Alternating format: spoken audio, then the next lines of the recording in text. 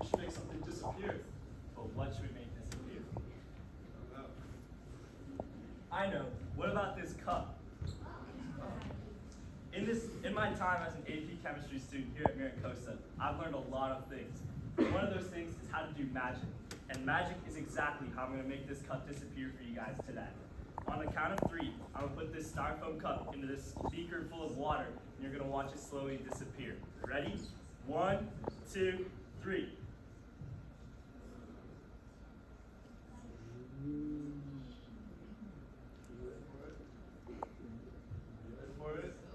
Whoa.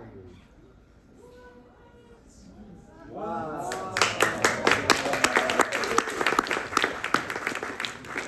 Alright, Trey. That was pretty cool. But for mine, we're going to do I'm going to mix some magic with a game. Who here likes playing games? All of you guys? Alright, well, for this game, all I need you guys to do is keep your eye on the cup that I pour the water into. Can you guys do that? Yes? Alright, we're going to do warm-up rounds. Follow the water. Alright, now I'm going to mix the cups.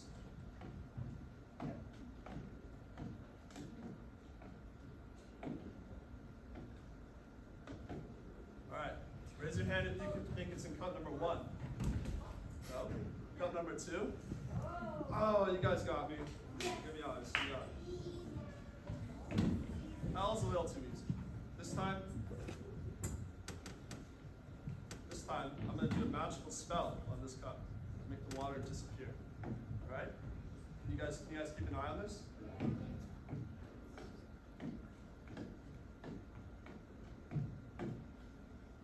Alright.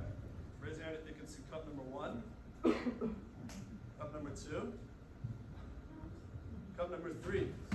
Cup number 3. You guys sure? 100%.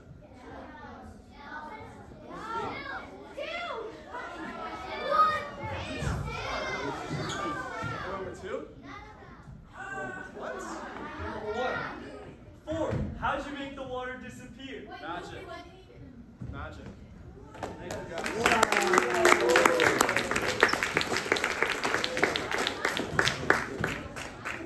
You guys may have learned how to make things disappear in Miss Nielsen's class, but I've learned how to do the